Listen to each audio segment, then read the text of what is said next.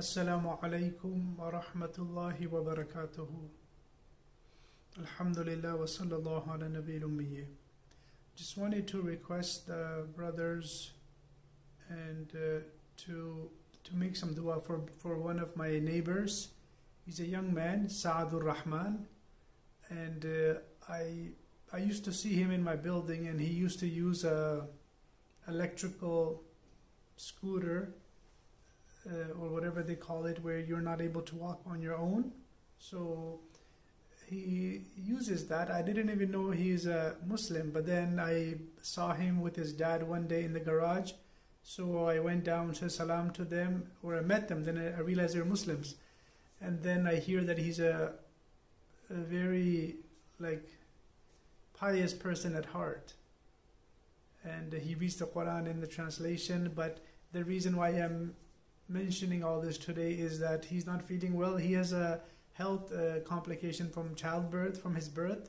He's now in his probably late teens, probably 20, but his body is not able to produce muscle, so he's not able to walk and so on. But on top of that, for the last little while, he's been getting a lot of pneumonia.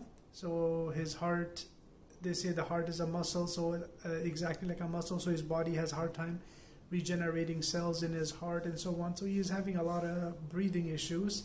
So his dad just called me, and we texted back and forth also with regards to asking brothers to make dua for him. So please make dua for him.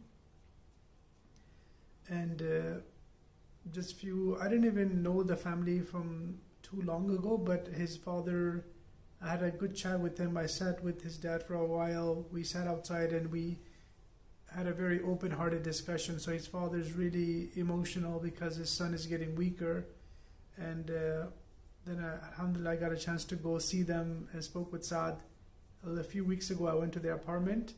So he was doing a little better, but he had just come out of the hospital that time. And right now he's in the hospital for the last 3 days. So please make dua for him. May Allah subhanahu wa ta'ala grant him a healthy life so that he can recover from the sicknesses and the pneumonias that he keeps getting. It's making him really, really weak.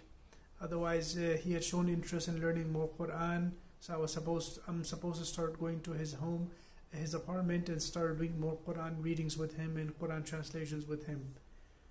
And his life is his health is so unstable. He once told his dad, and it hit me so hard. He goes, "Dad, I'm only staying around because you guys are so weak. You don't have that sabr. That's why I stay around. Otherwise, I would have left a long time ago." So it's just really powerful. So let's try our best to make dua for him and ask Allah subhanahu wa ta'ala to grant him well-being, to grant him afiyah, to grant him a lot of happiness and a long blessed life.